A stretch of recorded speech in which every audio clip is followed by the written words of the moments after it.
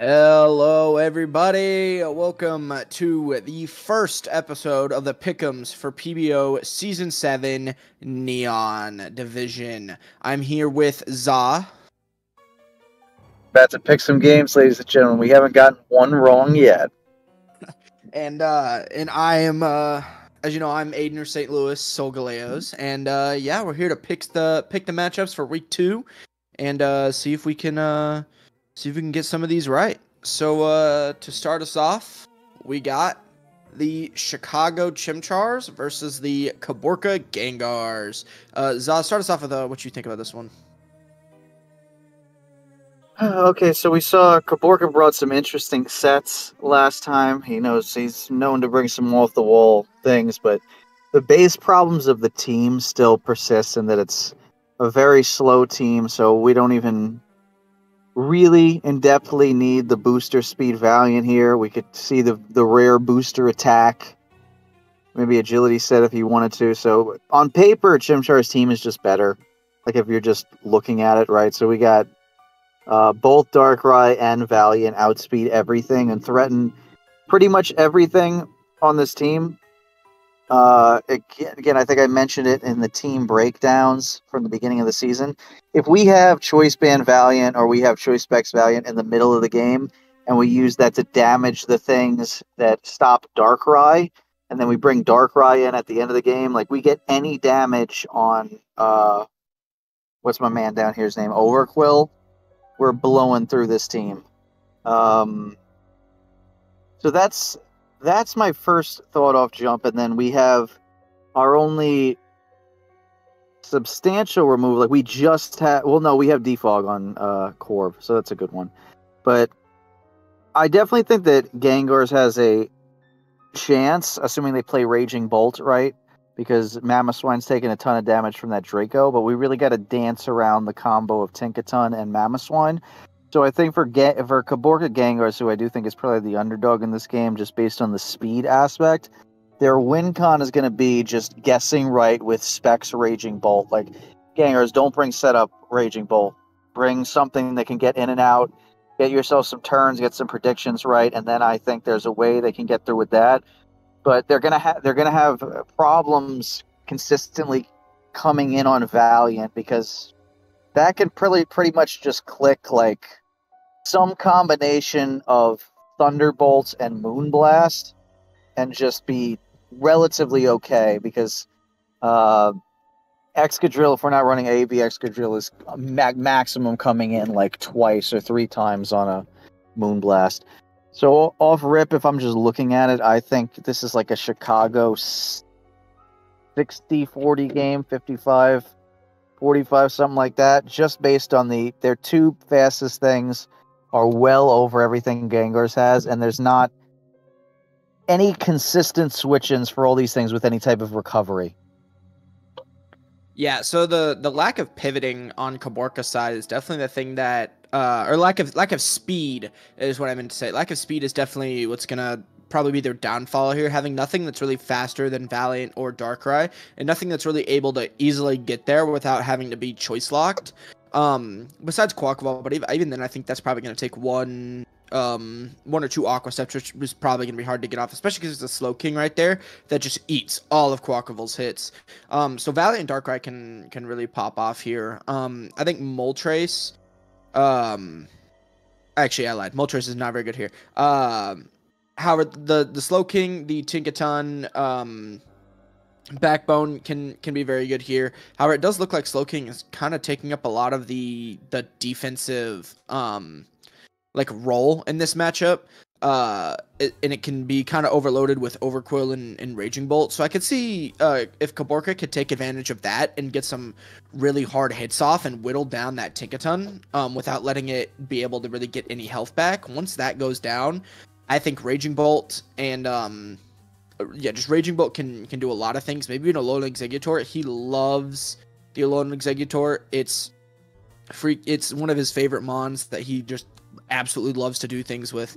So I definitely watch out for that. But I definitely do think this is in Chicago's favor. Probably, again, like that 55-45 or like 60-40 range, because it definitely is close, but I do think Chicago does have the advantage here. And then with that, we move to... Did you give a final number? Yeah, 55-45 to, or it's like 60-40. One of the, like, in that Okay, range. so we're in agreement on that one. Yeah. And then we move to the Boston Bulbasaurs versus the Carolina Titans. So with this one, we see the obvious high-end power of Boston, right? Versus the terrain of Carolina. I think that Sneasler can go absolutely stupid here. It hits essentially everything for super effective damage and will be able to outpace everything. The only thing stopping it is Golden Go, but once that gets whittled down, I don't see anything that stops Sneasler from just clicking CC, Poison Jab, and Throat Chop if it needs to, just over and over and over again, without really anything to stop it. I think getting PZ chip down, because I don't know if you're going to be able to one-shot that unless you get a Sword Stance up, whittling that down a little bit, whittling down Golden Go, those are your two main tasks. You can probably do that with Hazard, Samurott, just get it, like, lead it, just click Ceaseless Edge like 1 or 2 times, and then just whittle down with your offensive breakers. It just, I don't see a thing that really stops Sneasler in this matchup. It is definitely very favorable for the terrain team here. Yeah, I agree. Carolina Titans has a couple of things that there's like virtually nothing holding it back from just devastating everything. Sneasler can run Fling, beat Golden Go, 1 SD Throat Chop. Like, it can't really switch in. I mean, it can switch in, but if it gets the prediction wrong, it has at most a couple of switch-ins. The Burial proc once if they want to run Colbur. Also, it's a really easy game for Heatran to just spam fire moves. There's no downside to just Magma Storm here. Like, you're just specs Magma Storm. What do they do? Because you have these easy switch-ins on the Manaphy. You don't want to let it get set up, but, you know, there's not a lot stopping. Again, it's just the Golden Go holding back Dragonite, even from just being Choice Band Extreme Speed, which kind of devastates a lot of these offensive guys. Then also, Dragonite with 1 Dragon Dance is real tough for this team to deal with. Like, that comes in at any point, and this is Kyurem, who does not have Ice Shard. Like, it's not going to be a good time for my man. And then even just Rillaboom, right? Like, we don't have a great... Again, Golden Go, the only thing stopping really just grass spam. Yeah. Because Kyurem is probably going to be your win con, right? So, and Heatran, we do want to keep in mind that Kyurem can always win. So, like, DD Kyurem here is fine. Mm-hmm. Although Terra Fairy Uxie should probably be on the other team just as a failsafe against that. So we at least stop that. That'll pretty decently slow down that, and a combination of that and Heatran will slow down a Specs Kyurem, and it'll be decent against the physical Kyurem, but you probably don't want to... The physical Kyurem is hard to make work with the Heatran here, right? But I think most of the advantages are with Titans. Any of the advantages that Bulbasaur has is just because of the Pokemon, which is going to be the situation most weeks with this team, right? There's like Manaphy's not necessarily good in this matchup, except for the fact that it's Manaphy. Kyurem's not great in this matchup, except for the fact that it's Kyurem, right? So it's just their inherent traits. We have no removal at all against Hisui and Samurott. So, like, Titans lead Sash, Hisui, and Samurott, and just attack twice. Yeah, like, it gets free, like, just free spikes. Yeah, we have Heatran and Uxie, who both at will, and the Dunsparce, all 3 at will, can essentially put up the rocks. So, Titans, your job is to make sure you don't get swept by Kyurem. Essentially, I'm just going to say Kyurem. Make sure you don't get swept by Kyurem, and it's going to be tough for you to lose this game. So I'm going 65-35 Titans. I think I'm gonna go even further than that and say this is probably like 75-25 Titans. I think this is so strongly in their favor. I don't like if they like yeah, there are things that can just take over a game like Kyurem, and then maybe even like Nemris gets agility, right? Or does it? Yeah. Does it not? Yeah. I mean, and Namorous could just click agility and like superpower things, which I mean, it makes it tough because of Heatran, but it's something that's there. And so there are certain specific conditions you have to watch out for, but other than those, like, there's not really much standing in the way of Titans just doing kind of what they want to do, what this team is built to do, and just winning the game. Yeah, the reason I would give them there are sets that Bulbasaurus can have. So, Titans has a couple of defensive Pokemon, but he has to bring them correctly. So if we're Terra fighting Scarf Porygon Z, if you click the correct moves with that Pokemon, it decimates their whole team. You just have to be right. Like, you have to predict. So Bulbasaurus is very reliant on prediction and setup. Because Titans can pretty easily get swept by DD Kyurem. Like, you still need to run Earth Power for the Heatran. If it has a berry or a balloon, you have to proc that first. But if you EV it correct and you bring it out in the middle of the game, like, he definitely has win cons. It's much harder for him to set it up. So Titans just needs to click Ceaseless Edge twice, set up rocks with Uxie or Heatran, and then just attack. So, but Bulbasaur certainly can win, but it's going to be a lot harder for him. Yeah. All right, and with that, we'll move on to the Richmond Raging Bolts versus the BC Litleos. And Zah, go ahead and pick where you left off from that last one. Okay, so we changed our rain team to a hail team. Interesting we see this. So the first thing we check when we have bundle, can we stop bundle? So Florges is okay if we needed something to try to, like, be a switch into bundle. Full Spadef, just like leftovers Florges is fine. It probably takes like 40, 35 from Specs Hydro Pump, and they have to hit it. So we have a decent switch, and then we baton pass out, right?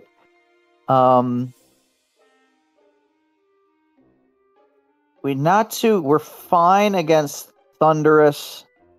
Thundurus can do some serious damage for Raging Bolt here. So if he hits Focus Blast, his best answer to Thundurus is actually Gouging Fire. Everything else, unless you want to bring Dusclops, is not going to have a great time with that. So Raging Bolts, Raging Bolt, the teams. Raging Bolt isn't in this game, but it's just like I've never seen a team named Raging Bolt, so it's kind of messing me up. I keep thinking it's on the team. Raging Bolt's top two, like, immediate offensive threats are fine, but they have decent checks on Litleo. How does Raging Bolts beat Gouging Fire? They really don't particularly well. You have to predict something with, you can come in on a dragon move and encore it with Whimsicott. I don't think Whimsicott is that bad of a bring. It can be decent. You can always switch in on a predicted Dragon Dance and maybe do something okay. You can build a defensive arch. This is not a terrible mixed arch game. So you bring full defense, like Iron Defense, Body Press, Thunderbolt, and Steel Physical move or Steel Special move, whichever thing does more damage to Florges. And I think that's a pretty decent set you can run. And you can probably come in on Gouging Fire, or like it can't really come in on you, right? I think that's fine. I think that a Spathra could do something in this game, assuming the Hoop Unbound comes in early and tears out of its type. Greninja doesn't want a Dazzling Gleam, so you run the basic, Protect, Calm Mind, 2 attacks set. I think that could be decent, and I think, I don't know that you need the stored power set. You run Esper Wing. I think it'll get you through the, what's its name? Florges decently well. Look at that set. But just based on a talent thing, I think the BC Litleo's team is much better. We don't have any really sturdy knockoff thing. I still think, I'm going to say this, I said this about Mug's team. I think that this Hoop Unbound is better as Dark, and you just spam knockoff. I really think it should just be Terra Dark and spam knockoff. Like, that would rock this team, right? Yeah. I think I like Litleo's just because their talent level is so much higher, and they have some pretty decent checks to Raging Bolts. best guy. Like Satitan is almost never. It can get through like Mola, but it's gonna be tough. It's gonna be tough. I'm feeling Litleos in this game. Maybe like 60, 40, 55, 45, something of that nature. Because all their win con, like they have some win cons, but they have to be very specific. And I feel like BC Litleos has to just like not plan for them for it to happen, essentially. Whereas they can just attack with Hoopa and attack with Greninja, and they're just fine. Yeah, I think, referring to that bundle, looking at things that can stop bundle, I think Hariyama with Thick Fat can act like an AV can actually be a really, really good like check to bundle. I have no idea what those calcs are. If it's like, max HP with AV, Thick Fat, I have no idea what that looks like. If it's not specs Hydro Pump against AV Hariyama, my head canon is saying like 30, Yeah, 35.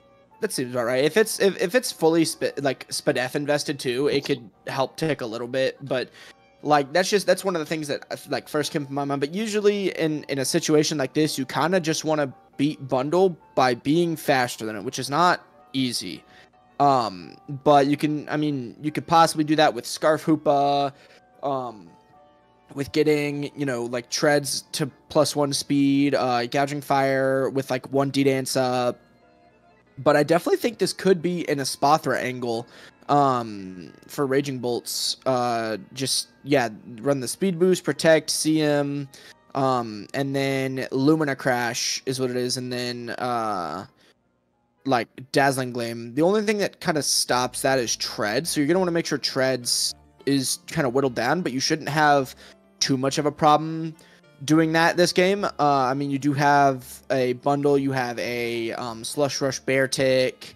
Archaludon can even body press it. It's dangerous because it can also body press you, but it's kind of the same situation both ways. Satitan, I think, can actually go absolutely stupid this game.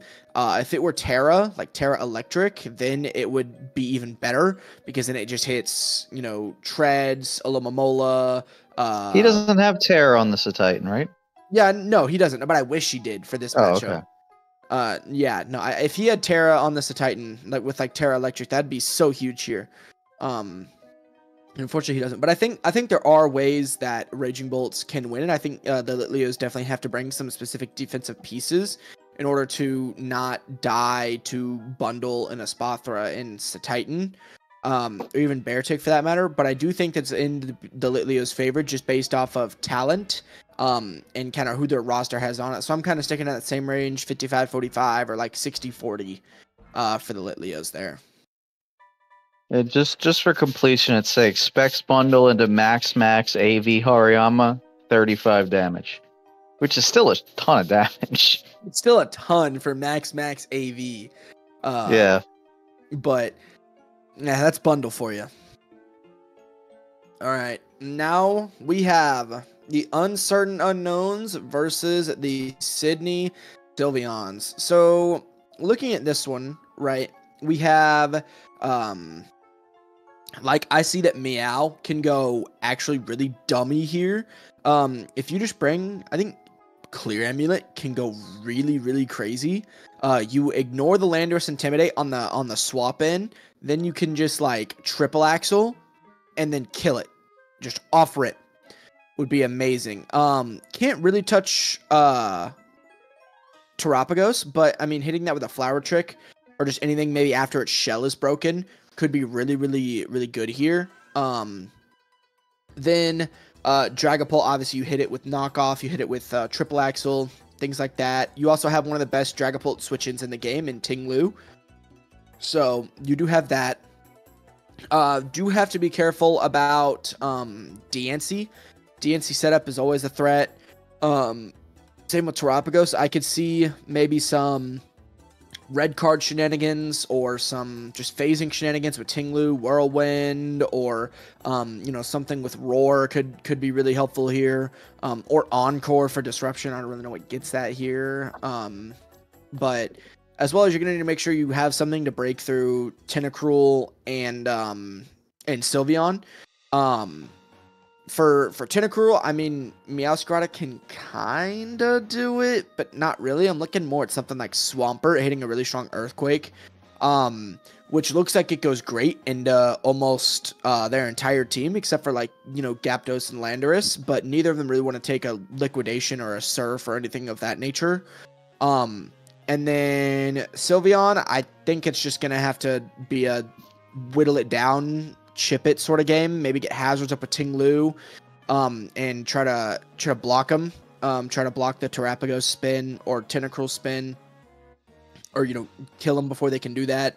So I think that the unknowns have I want to say a little bit of an advantage, even though I think Sydney's team has the overall firepower. I'm just not seeing, like, outright on paper the ways that Sydney's team wins. I mean, obviously you have, you know, Dragapult, which can D-Dance. You have Terapagos, which can Calm Mind. You have, you know, Zapdos, who can be Scarf and Clean, or can just be SD and then kill things that way. But, like, I'm not seeing anything that looks like super, super overwhelmingly powerful into the Unknown's team. So when I see this, Sylveon's offensively, right? We look at the Uncertain Unknowns team, and we check. We see, okay, the Steel is our main man. Fortress, the Dragon is the Poison is also a Dragon. Spam Sylveon, and you can also spam Terra Fairy Delphox and just shoot fairy moves at this team. Can't really do anything to it. Unknowns, because I just said that, you should probably bring Terra Poison and Incineroar. If you don't have that, they can really just spam. They can also just spam the normal moves at you. So you got to bring the Ghost, and you got to play it well, because Terapagos, they can go Specs Terapagos on you and just shoot attacks at you. I don't even know if Sylveon needs to set up the Terapagos. Like, you just attack. Because all their Pokemons, right? Like, say they switch in the Ting-Lu, they switch in the Hatterene, even the Swampert. We're faster than them.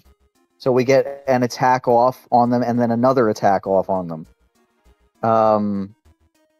Ting-Lu against the Dragapult is tough. We can either just switch out and U-turn every time. We can run sub Will-O-Wisp.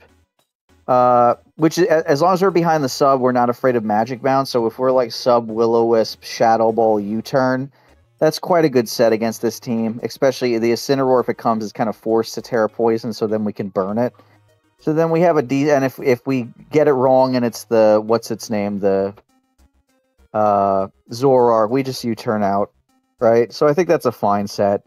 And also, if they bring, what's his name, so they don't really want to bring either of these flying types. Like, they're fine, but I don't know. Like, maybe there's a...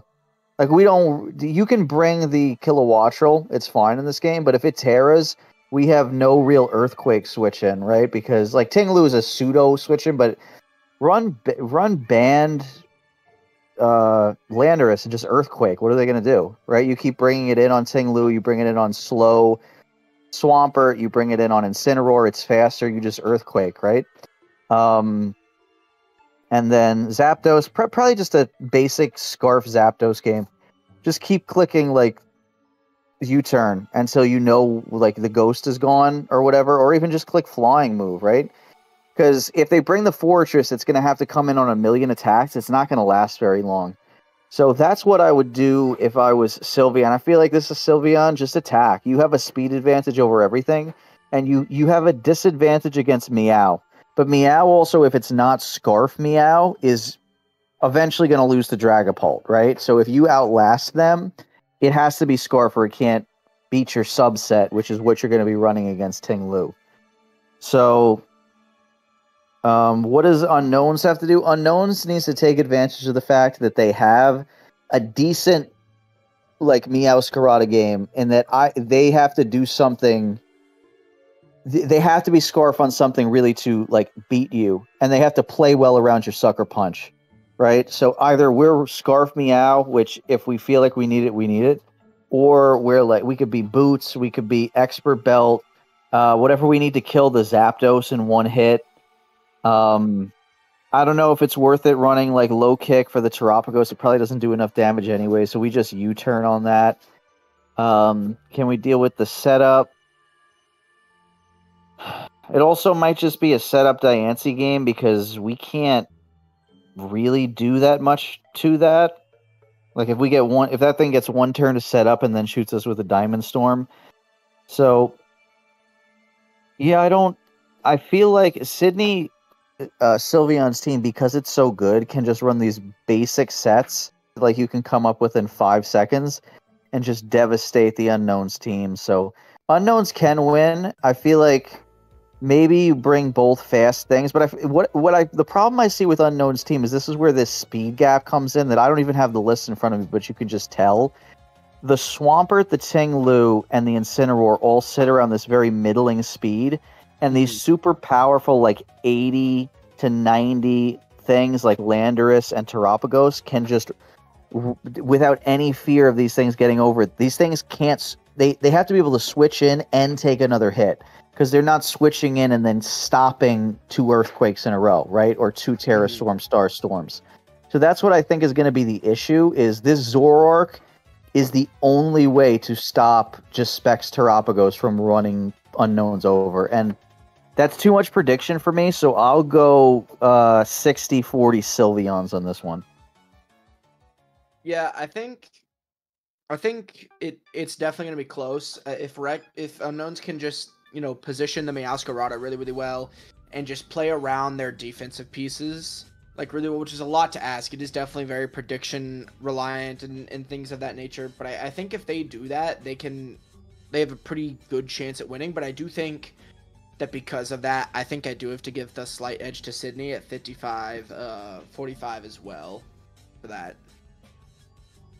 And so we will move on to number 6, the King Keldeos versus Dallas Dynamax. Zah, go ahead and start us off. Okay, so Dallas Dynamax, we made changes here, right? Yeah, we got Floatzel, we got Azum now. Okay. So King Keldeos has a much more balanced team. Primarina is very unfortunate for my man, Suicune in old form. What's this guy's Walking Wake? That's tough for Walking Wake. For my memory, he cannot do anything to Primarina.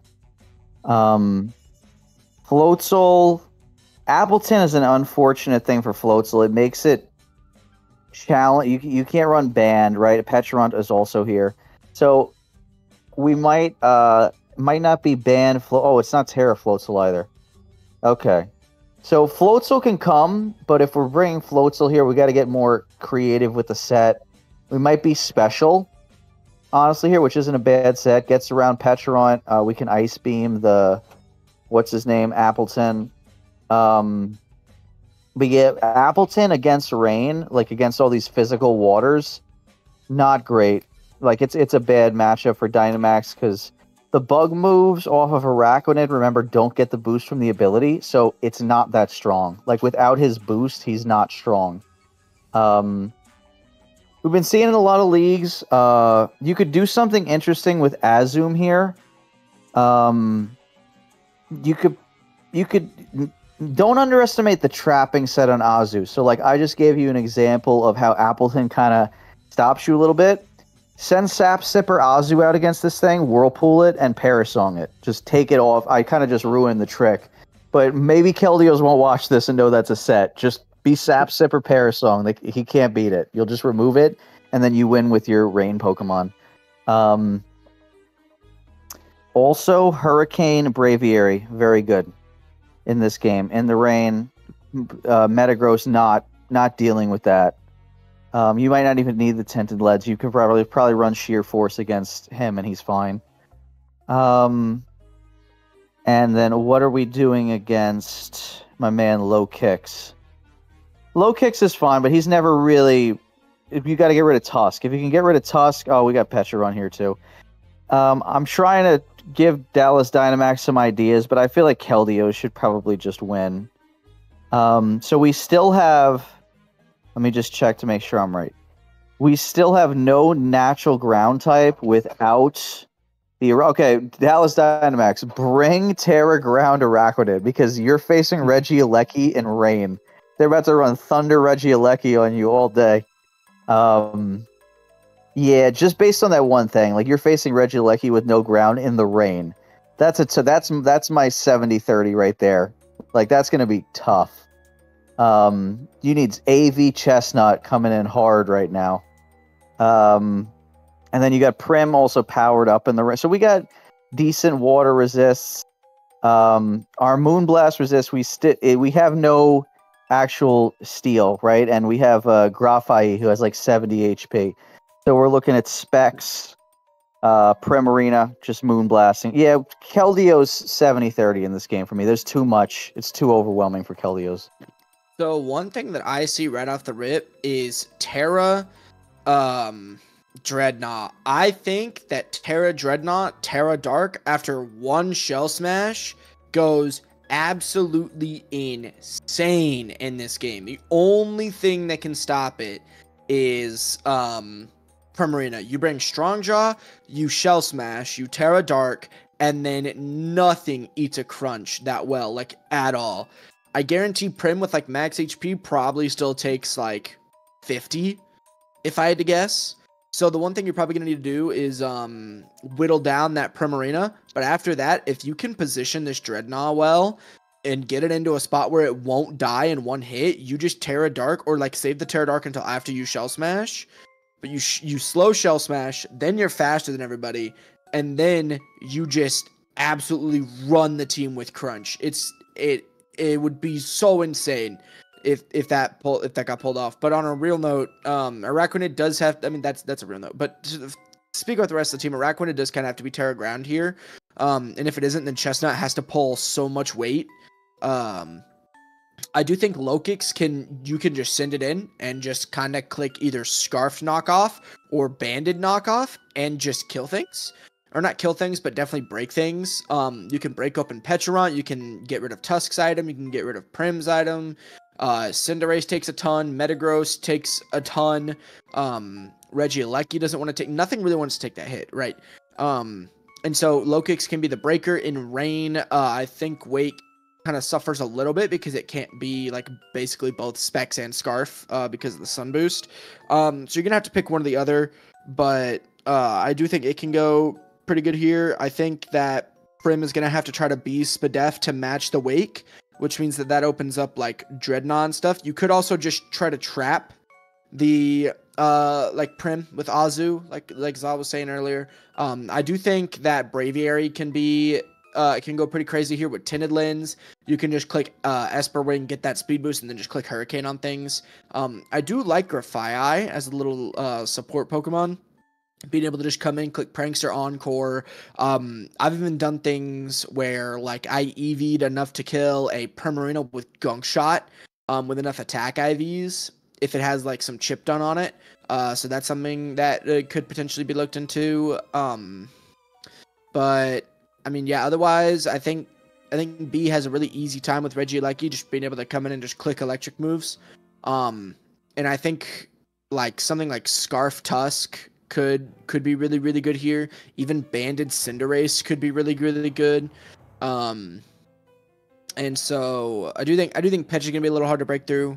But I do think Dallas has a lot more ways to win than what it might seem on paper. So I'm gonna make it a little bit closer. I'm probably gonna say 60-40 in the Keldio's favor, as I do think it is easier. But I think that that Dallas does have some kind of under the radar ways to just in the game in one turn. Yeah, just so we know the numbers, so we know like why ground is so important against Regieleki. Full Spadef Chestnut takes 50 from Thunder off Regieleki, like Choice Specs Thunder. So it can barely switch in. If it's AV, it can't synthesis, right? Also, we kind of have negative synergy with synthesis as the rain. So we really better bring this ground. We got enough priority to where it wouldn't be like devastating because we couldn't keep staying in with low kicks and Azu. But yeah, that's tough. That's a tough. Also, Tech, Keldeos, Electro Ball, Cinderace, KO's Pelipper. Look it up. All right. And with that, we move on to my game, which is one of our 2 Neon Game of the Weeks. We got me, the St. Louis Solgaleos, versus the Detroit Zoroarks. Za, go ahead and say what you think about this one. I'll make sure to write these down. Okay. Oh, yeah. Don't say too much now. I'll be writing all this down just so you know. This is an interesting game because we have some distinct advantages on both sides. Like, they can do nothing to Blood Moon. So every time Blood Moon comes in, we Blood Moon and just devastate something. Like, maybe we're AV Scizor, which honestly I don't think it's a troll set. I think it might be necessary in this game, right? Blood Moon being 2 speed. I think Blood Moon is 2 speed over Enamorous Therian, which matters. Blood Moon can probably get over Volcanion, because I think there's only an 18 speed difference between those 2 guys, which wouldn't be bad. It can get over Mandibuzz. It can get over Scizor.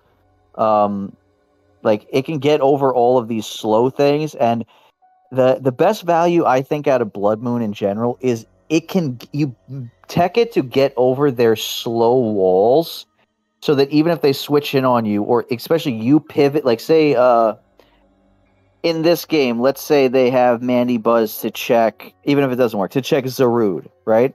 And they're auto switching in Mandibuzz on Zarude. You tech Blood Moon to be just faster than like min speed or 10 speed Mandibuzz, and you U-turn into Blood Moon every time, and now it's a physical wall against your Blood Moon, and you just Blood Moon, and they can't do anything about it. And that gives Blood Moon value on like 2 health. So it can get its shots off against 2 or 3 things on the team, and then it takes out their walls, and then you win with the other guys. So Solgaleos has that benefit. On the downside, Blood Moon is like our only way to stop Spectrier, because our normal type is then weak to Drain and Kiss, right? And Zarude's fine, but we really want to use that offensively, so maybe we are AV Zarude this game. But again, that's still not really a switch in. We sub, we Will-O-Wisp it, we Drain and like there's all kinds of sets. Like Spectrier is kind of a demon in this game. We're maybe locked into Scarf Gengar no matter what we do. Real quick, Zarude's Terra is slightly wrong. It's Poison Dark, not Poison Grass.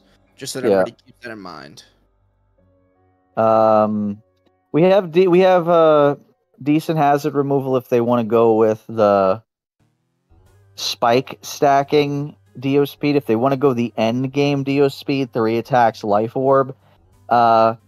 That's pretty good against the whole team if they just run the basic, like, Nasty Plot, Psy Shock, or Psychic Ice Beam Thunderbolt. Like, that's going to be something we're going to have to keep into consideration, because if they break with Spectrier and then have Dio Speed at the end, that's going to be pretty devastating for the Solgaleos. They have to keep Empoleon very healthy for that possibility. That's probably what I would do if I was Detroit. But on the other hand, like, what are they doing against Blaziken? Blaziken gets a Swords Dance up and 6-0s the team. Again, even if Garachomp's healthy, like, it's got to be like max defense, like 80+% health to take the CC. Especially if we're Life Orb or like Black Belt might be better this game. Black Belt. Tauros is okay. Like, it's Intimidate, right? This is basic Tauros, right? Just basic Tauros. Yes, basic Paldean Tauros. Okay. Yeah, so it doesn't even have water, so we can just spam the fire moves with opinion. So this is an interesting game because neither team defensively can really do like that much. Like, Zapdos in theory is good against Garchomp, but you can always do something with Garchomp, right? Like, it has the rock moves, it could be annoying, it's just faster naturally, so it gets over it if Zapdos doesn't invest speed. But then if Zapdos invests speed, it doesn't have bulk. I think Mandibuzz is too passive this game. So Detroit's defensive Pokemon, it only has one like dedicated defensive Pokemon, and like Mandibuzz is classically too passive. It's also a really free switch into Empoleon if it doesn't U-turn. So if it tries to Toxic something or Brave Bird something or Foul Play, we go into Empoleon. We tech Empoleon to be slower, and then we flip turn out after they U-turn on us, so we retake the momentum. So this is a tough game. I'm going to go 50-50 on this game because I just think it's whoever builds better. Like, both players have some distinct advantages, but it's just as simple as saying, okay, if Spectre gets set up behind the sub, it wins. If Blaziken gets one turn, it pretty much wins. So I think both sides just like try to. Soul Glares tries to get rocks off with his free turns with Empoleon. Detroit tries to like blow a hole early with something, whether it's either they need to blow a hole either with Spectrier or Dio Speed and then finish with the opposite. That's what I would do. And it's just whoever executes their like offensive Pokemon better, because we have no defense. This is the no defense game. Like this game will be over in like 10 turns. Like this is not going to be a long game. I 100% agree. And so with the last game, our last game of the week, we have the Ottawa Dawn fans versus the Boston Bay Bets. So looking at this, Ottawa dropped backs. Crazy move. Picked up Weavile and Clefable, which I think gets some desperately needed speed. And it's a really good speed tier at that. I almost want to say it might be a little too high for what they want to do, but I think it's still fine. And so looking at Weavile, I think it has some niches here. Like it can help with Roaring Moon, it can help with Gliscor. Otherwise, I don't think it really does all that much. Like it can knock off Jirachi, like that's cool. I think this is mostly gonna have to rely on like a Scarf Dragon breaking holes into the team. Maybe something like, I don't know, Fizdef Iron Hands to help take care of Roaring Moon. Then like I'm struggling to find some answers for Annihilate. Annihilate can kind of just like bulk up and kill things. With some Spadef to maybe live like a Scarf Dragon like Dark Pulse or something, or just make sure that Dragon is dead first. But I think that like the Baybets team with just like speed, being able to break holes open easier, like hazard stacking, make sure that Donphan gets that sturdy broken early with like a U-turn or something. But I think the Baybets have the pressure to keep up on the Dawn fans, that if the Dawn fans don't find a way to like break that, that they will be in a world of trouble. If they can't stop that. So I'm gonna give this like 60-40 in the Baybets' favor. So we talked about in the previews that Babets doesn't have much special offense. The benefit of that is it makes Glowking not really that important in this game, because we don't really have special attackers that they want to spam.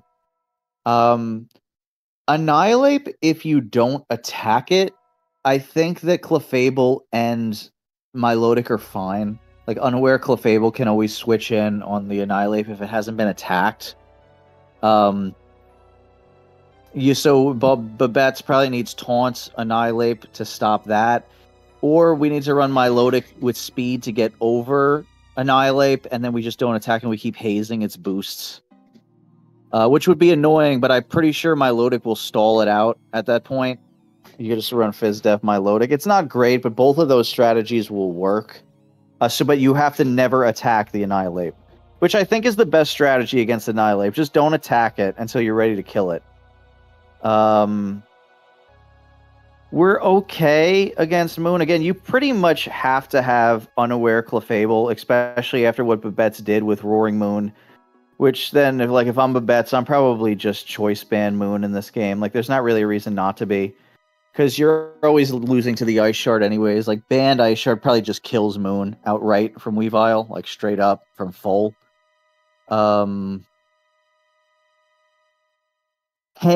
probably taking something with him. Like, I don't know. We don't, like... If we're full, like, Fizdef, Terra Fairy... Blob guy, whatever the Blob guy's name is. Bellybolt or no, the other Blob guy. Electrode? Reuniclus. Reuniclus. Oh.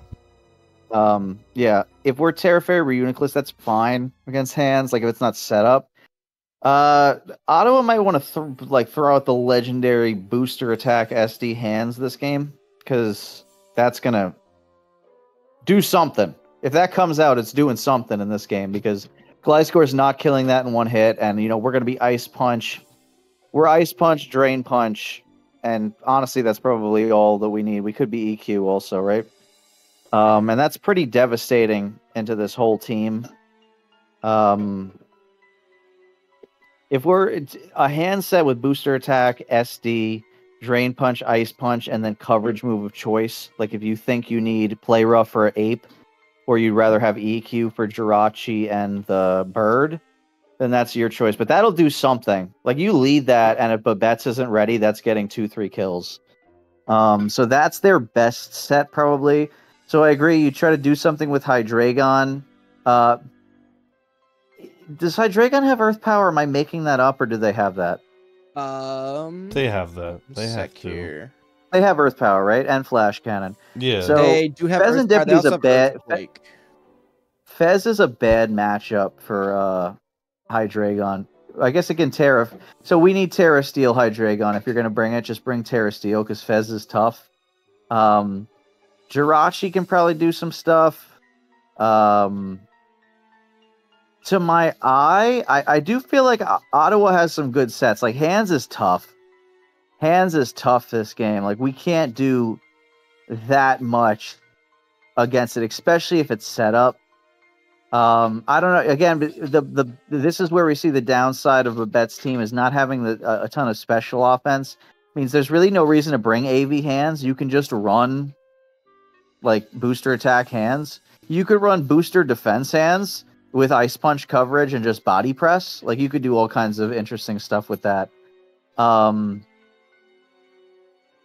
We also, because we have Moon as the dark resist, the spamming ghost moves is fine against this team. Because Moon doesn't want to constantly be switching in. Not that it can't, it just doesn't really want to. But with that being said, I still like Babette's. I feel like Babette's can win easier, and there's a lot of dangerous situations for Don fans. So if they do happen to bring a dedicated Moon check, like Unaware Clefable to stop DD Moon, if Babette's just gets an early lead and forces the Clefable in on, say, the Annihilate, if it starts setting up and then that's gone, then we have an easy win con with Moon. But Bet's team just has so many win cons that are relatively easy to set up. Like just those top two, and even we didn't see it week 1, but Reuniclus, we have Terra Reuniclus here. Which again, if it's set up, that's another thing the Clefable would have to come in and check, which it's gonna just get worn too thin. So I'm gonna go Babette's. I'm going to go 55-45, though, because I low-key think Don Fan's Iron Hands is getting 2-3 kills pretty much no matter what we do. So we just got to do activities before or after that happens. Yeah. And so with that, that is the Neon Week 2 Pick'ems.